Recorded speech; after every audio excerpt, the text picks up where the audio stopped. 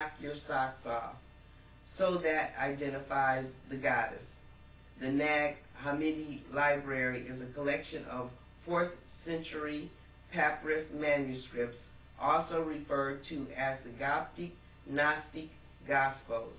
They were discovered in Egypt in 1945. Now let's look a bit further down at this line. Unto a land flowing with milk and honey.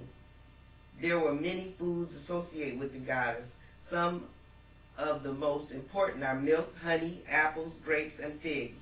Milk and honey were mixed into a ritual drink for the goddess. Now, notice the next set of verses. Exodus 3:21. And I will give this people favor in the sight of Egypt, in the sight of the Egyptians, and it shall come to pass that when ye go, ye shall not go empty, but every woman shall borrow of her neighbor and of her that sojourneth in her house jewels of silver and jewels of gold and raiment, and ye shall put them upon your sons and upon your daughters, and ye shall spoil the Egyptians. Notice here who I am is referring to as leaving and who brings the treasures of Egypt out with them. They are the women, and more accurately, the priestesses. Is it not plain that it is the women spoken? Is it not plain that it is the women spoken to? Now, let's look at who God chose to tell his commandments to Pharaoh and Pharaoh's priests. Exodus. And Moses said unto the Lord, O my Lord, I am not eloquent, neither heretofore, nor since thou hast spoken unto thy servant, but I am slow of speech and of a slow tongue. And the Lord said unto him, Who hath made man's mouth? Or who maketh the dumb, or deaf, or the seeing, or the blind? Have not I the Lord? Now therefore go, and I will be with thy mouth, and teach thee what thou shalt say. And he said, O my Lord, send, I pray thee, by the hand of him who thou wilt send. And the anger of the Lord was kindled against Moses, and he said, Is not Aaron the Levite thy brother? I know that he can speak well, and also, behold, he cometh forth to meet thee. And when he seeth thee, he will be glad in his heart. And thou shalt speak unto him, and put words in his mouth, and I will be with thy mouth, and with his mouth, and will teach you what ye shall do. And he shall be thy spokesman unto the people, and he shall be even, he shall be to thee instead of a mouth, and thou shalt be to him instead of God. In many faiths, it is not the high priestess who talks directly to the people, but a chosen priest. In this case, they need to supply a reason why the fictional Moses didn't talk. They simply said he talked like a retard. Now, don't laugh. Their intentions were good after all. Did you notice that Moses is no longer in Egypt? Yet there went Aaron. Boy, old Aaron sure got around back then. What really happened here is that Miriam, as the high priestess, chose her brother Aaron as her spokesperson. Well, it's time to really get down to it. We're going to look at the events which led up to and include the Exodus itself. But before we do, here is one more clue as to the identity of the deity we are discussing. Exodus 6:1. Then the Lord said unto Moses, Now shalt thou see what I will do to Pharaoh, for with a strong hand shall he let them go, and with a strong hand shall he drive them out of his land. And God spake unto Moses, and said unto him, I am the Lord, and I appeared unto Abraham, unto Isaac, unto Jacob, by the name of God Almighty, but by my name, Jehovah, was I not known to them. Who is Jehovah? Are you sitting down? Good. Now, this is going to be a 50 megaton blast, so hold on tight. The name Jehovah is a code word used in the place of God's actual name.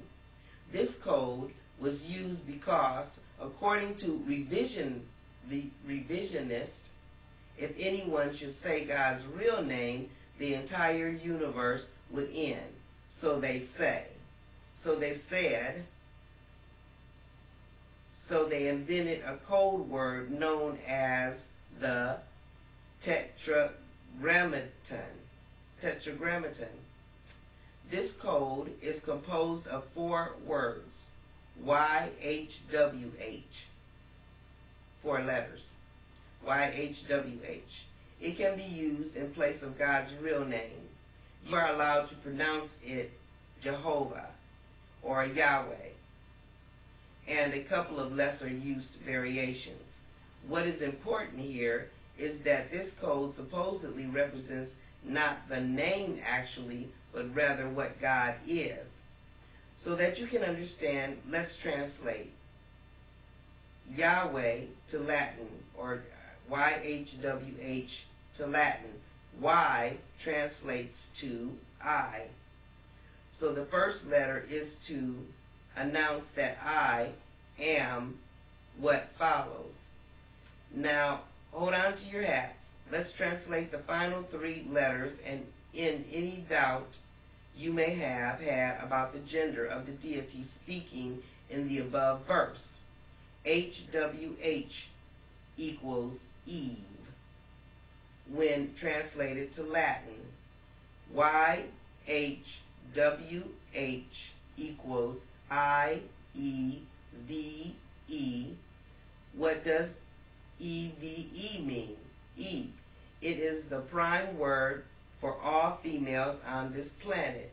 It means woman. I, woman. I, Eve equals YHWH. I did not make this up. It was put there in the Bible by the early writers to atone for changing so much else.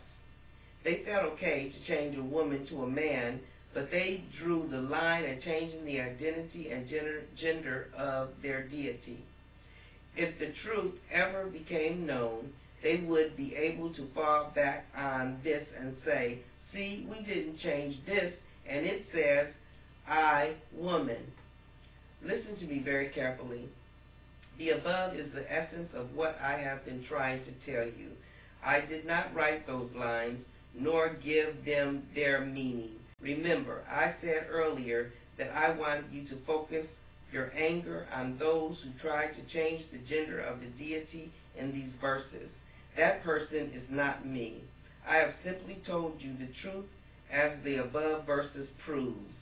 If telling the truth has now become a crime or sacrilege, then I willingly submit myself for punishment. Know the truth, and it will set you free. Now, let's continue. Exodus 6:28.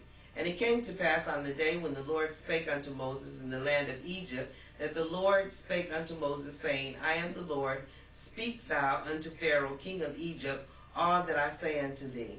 And Moses said before the Lord, Behold, I am of uncircumcised lips, and how shall Pharaoh hearken unto me? Moses wasn't circumcised. All the males of Israel were circumcised. None of the women were, though, and Miriam would have been one of uncircumcised lips. Exodus. And the Lord said unto Moses, See, I have made thee a god to Pharaoh, and Aaron thy brother should be thy